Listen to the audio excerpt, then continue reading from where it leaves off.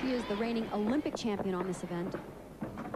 Opens with the Yurchenko, laid out with a full twist. I'll tell you what is amazing about this gymnast. I watched her warm up.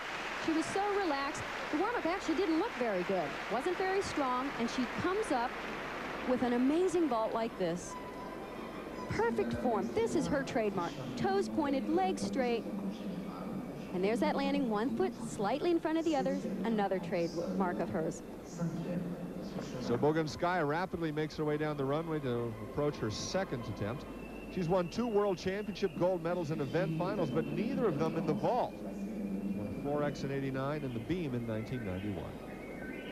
You can see the numbers right there. That's where the gymnast flashes the number of their vault so the judges know what they're performing.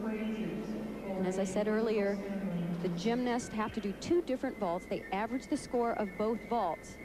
And it's really important that they have a strong second vault. Boginskya does. It's a front somersault with a half twist and in laid out position.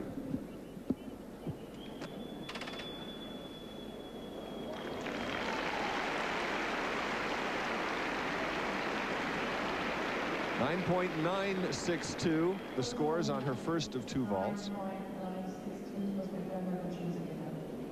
She's truly a remarkable competitor. She has a great ability to focus and concentrate.